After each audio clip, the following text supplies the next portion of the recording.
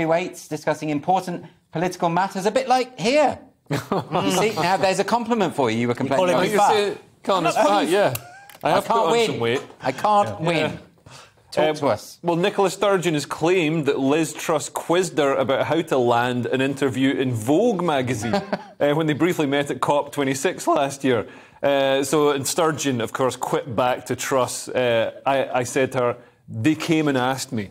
You know, like proper like Mean Girls level. That's why I wrote down Mean Girls. This whole article seems really high school because basically, am I right in thinking Liz Truss made a quip about Nicola Sturgeon? So Liz, ignore her. Ignore her. Truss is because Sturgeon is pushing for a second independence referendum. I don't know why, because it would be the end of Sturgeon whether she wins or loses. I mean, if she wins independence for Scotland, she'd be a pariah within about 30 seconds, and if she lost, you know, she'd have to step down as head of the SNP. But Truss has said that Sturgeon is an attention seeker. That's what she is, so this is Sturgeon having a pop back. Asking how to get into Vogue. I mean, as long as it's not Razzle. Why is it relevant whether Liz Truss asked how she got into Vogue? I mean, what's so wrong with that? You know, Nicola Sturgeon got into Vogue. She doesn't strike me as... Twice, yeah. But why? She said, I said to her, they came and asked me, how have you done so badly and failed nearly all of your pledges?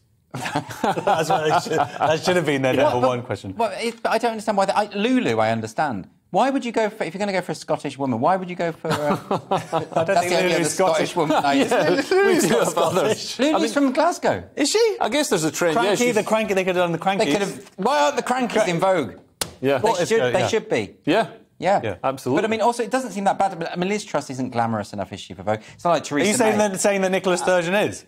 No, I'm actually... No, I don't think that, no. There's a sort of trend for putting political figures. And we saw was it Vogue? The cover of Zelensky and his wife sort of hugging. Oh, OK, so this is quite a thing now. Yeah. OK, but maybe not for Liz. Theresa May I could have seen, because Theresa had really glamorous clothes. Right. But she looked great. Anyway... I can see you've got the same outfit.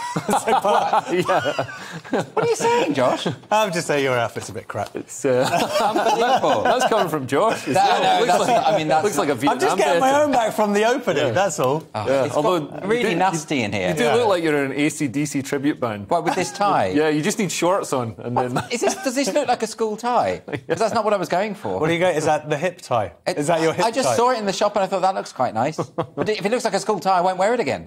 If it undermines my authority, right. It's got like day glow on it. Moving on.